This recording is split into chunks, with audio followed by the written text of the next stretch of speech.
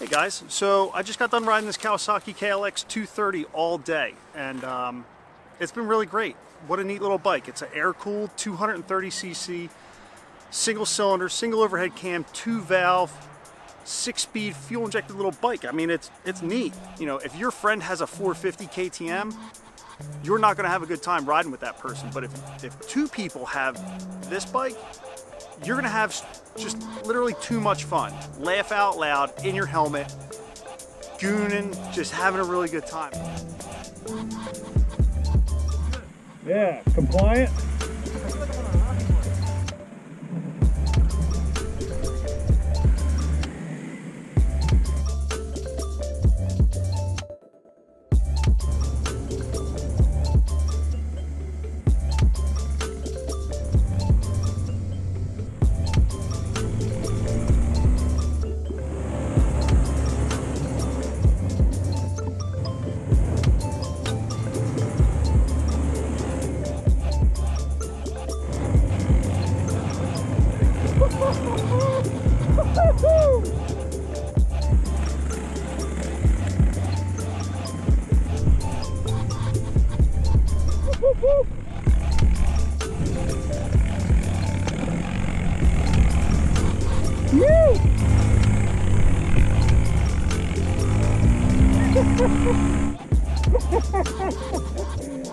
Dude, that is so fun.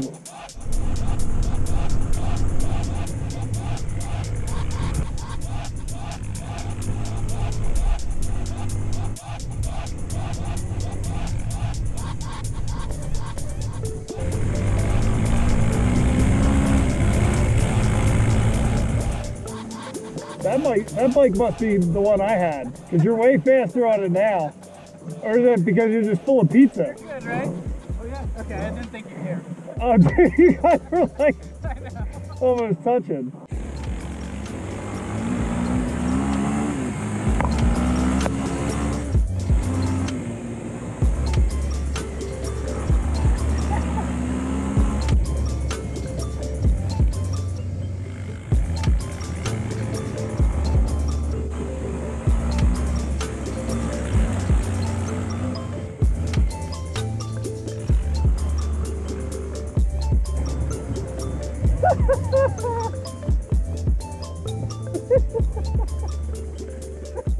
Dude, there's no way we could have these forever.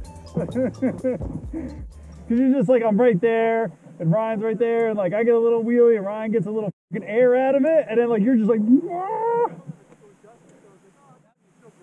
Dude, I really think I'm the greatest KLX230 rider on the planet. You know, I have that DR200 and that KTM 250, and this bike slots itself right in between those two. But what it's going to do is it's going to allow you to have a bike that you can ride and take places that's not going to feel like a kid's bike. And maybe you're short on the inseam. The seat height that this bike lists itself at is not what it feels like at all. And that's part of why a small displacement motorcycle is fun, because they're forgiving. You can really start pushing your limits and not make a mistake that's going to cause you to go off the road or come into a turn too hot or loop it or whiskey throttle somewhere. This bike is super forgiving for all that stuff. Now the bike is all new. The motor's all new, the steel perimeter frame is all new, the suspension, the bodywork. It's got a little KX inspired stuff on it and that oversized headlight, which looks pretty cool.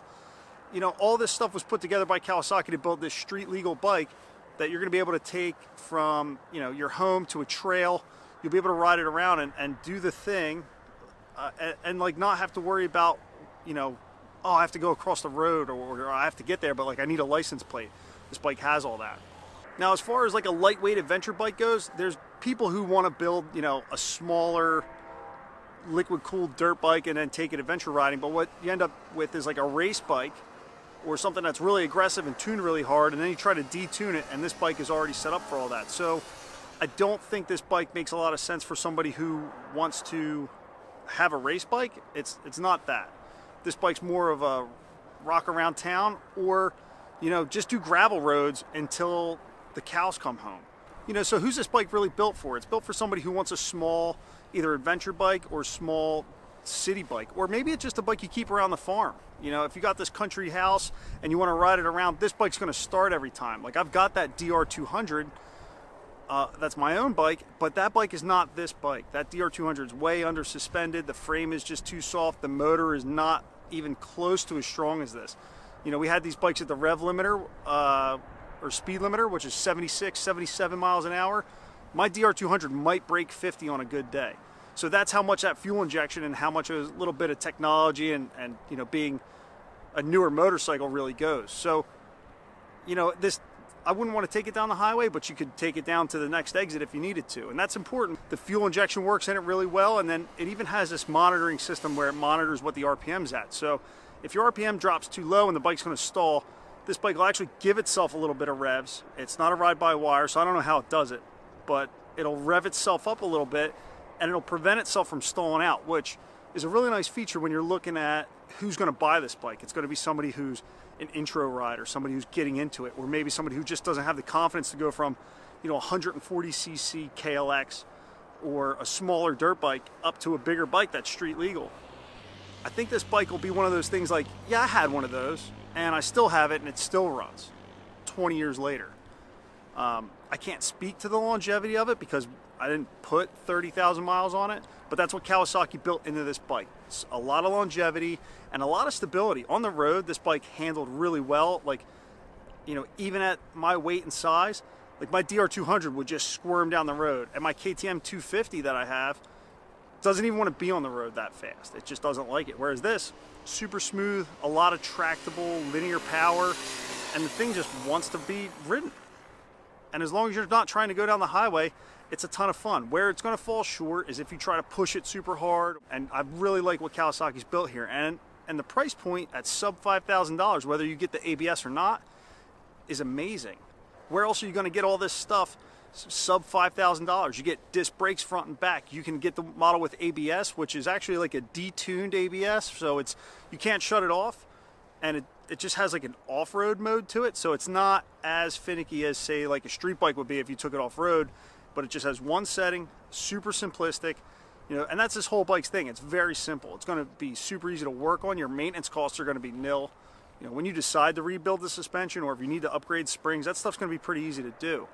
I think it's a great intro kind of bike to motorcycling, but also if you don't want to be intimidated by your motorcycle and you need to step up from that 140 to a 250, but you don't really like that jump, and you don't want to go 350, this bike makes a lot of sense because that small 230cc jump is going to be fantastic for people. And like I said, the linear power that this thing has, and combine that with the 6-speed transmission, you know, it'll climb anything. It never ran out of any steam. We even hit some really big elevation out here. We're in Oregon, and it just keeps climbing.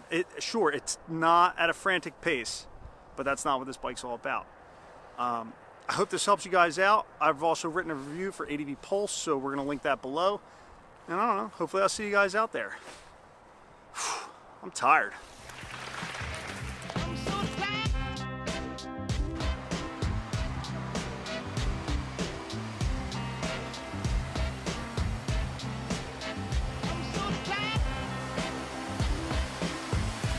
What are you doing over there, dude? You good, bro? Can you get out of the way? I gotta. There we go. Yeah. This is how moto journalism's done.